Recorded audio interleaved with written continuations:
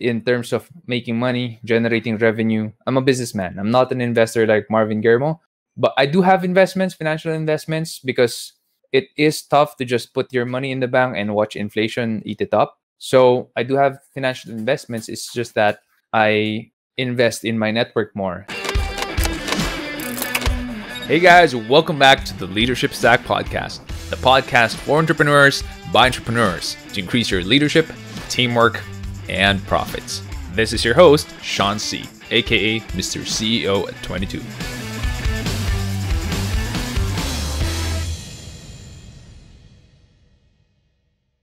Question from RJ Legaspi: what are your top 5 investments? Top 5 investments. Well, I mentioned the agriculture investment. That, for me, in my opinion, is one of the best investments that me and my wife has made.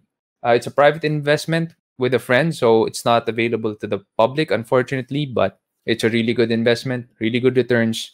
And the person I invested in is a good friend, a person of integrity, and a brilliant person also. He's the 5th generation running the agribusiness, so he really knows the ins and outs. I mentioned also last time that investing in your spirit is a very big deal for me.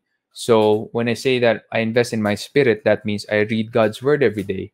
I meditate on it. I talk with him every day. That's prayer. I journal. And these are things that are very, very important for me, much more than money.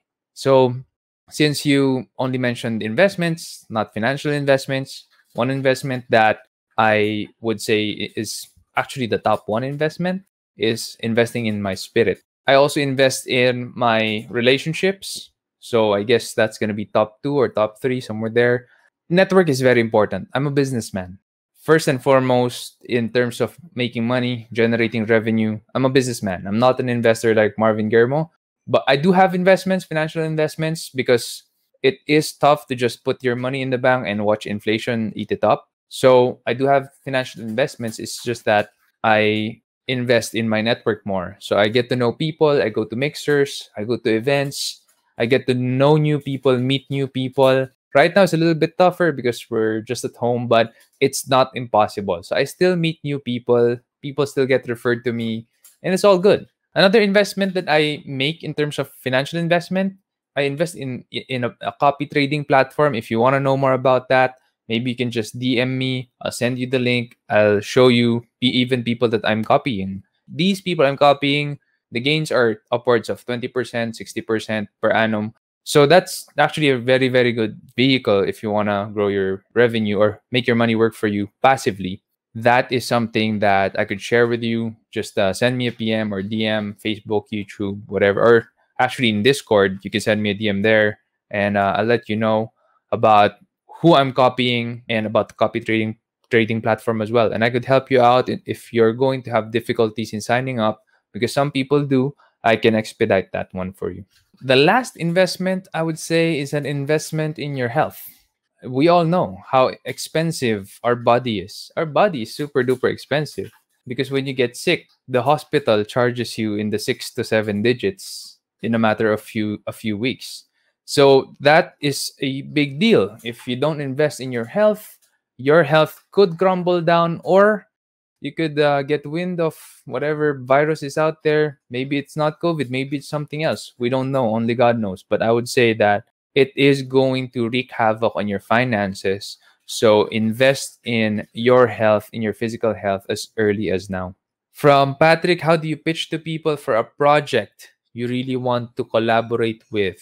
Well, if I know who the person is, it's as simple as hitting them up, chatting them, or calling them up, or setting up a Zoom meeting. If walang pandemic, setting up a face-to-face meeting. That's usually how I do it. If not, then I usually look for a kakilala. So, meron ba akong kakilala, kakilala rin nila, and I ask that person to introduce us. That's really the best way. So, make use of your network, make use of your connections. I'm sure you've heard the phrase or saying, it's not about what you know, it's about who you know. And that is very important. Make sure to practice that in your life. Broaden your network. Get to know people. Give value to other people. This is what I'm doing right now. I'm not getting anything out of this. I get no money, no payments, no endorsements out of sharing what I know with you on the podcast or live on Facebook and YouTube. But people get connected with me, and that is important for me as well. How is it like working with your wife in the workplace? I couldn't be happier, honestly, because not a lot of people could work with their spouse. Not a lot. Sometimes they're afraid, sometimes they want to hide things, sometimes they just keep on having conflict. And that's saddening because, early on in our history as human beings, people used to work alongside each other, family, spouses. We used to farm. And when we farm, when we grow food on our own, usually the husband and wife works alongside each other. That's human history. And that helped the family to bond better. But now, for some weird reason, it has been split. And husbands and wives oftentimes work different jobs and don't like working on the same company, which is saddening because a lot of factors come in between. They grow separately, they grow apart. It's saddening when these things happen, or one person would have extramarital affairs, or one person would just not be happy. One person could be depressed and file for divorce. The divorce rate today is just phenomenal. It has never been this at this rate since the beginning of time. And I think that it's because we have seen working with our spouse in the workplace as something as taboo. For me, I couldn't be happier that I get to work with my wife. She compliments me perfectly. I actually want her to lead more than I do because I'm a very high D person in the DISE spectrum, and I tend to just focus on tasks, focus on output. I want things done well. I want things done right the first time. And that sometimes it's not that good for some people. Sometimes they want na yung boss mo malambing, yung boss mo mas okay makipag-usap sa'yo or kinakamusta ka lagi. I'm not that kind of a leader. I'm more of a leader who would drive you, who would really make sure that you grow and who would push you to your limit. I'm that kind of a leader. And I do tell this in the interview process. Everyone who comes in the company, I do tell them this. So I warn them ahead. This is the kind of leader that I am. Someday you're going to look back and say, I learned a lot from Sean. That's my leadership style. While my wife's leadership style is more of the malambing, nangangamusta. She really gives you time and care, and I'm not like that at all. I'm more of an automation guy. I'm more of an output guy, and she compliments me very well that way. And apparently, a lot of people want their leaders to be that way instead of my way, which is output, doing things right the first time, making sure that the clients are happy instead of disappointed, making sure we don't leave things on the table, making sure you do your best instead of just okay.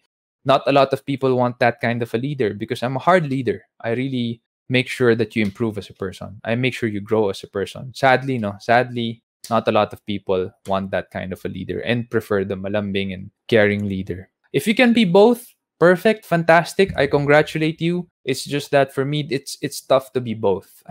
I usually lean towards the natural design of God for me. So I'm still learning. I'm still a work in progress in that way.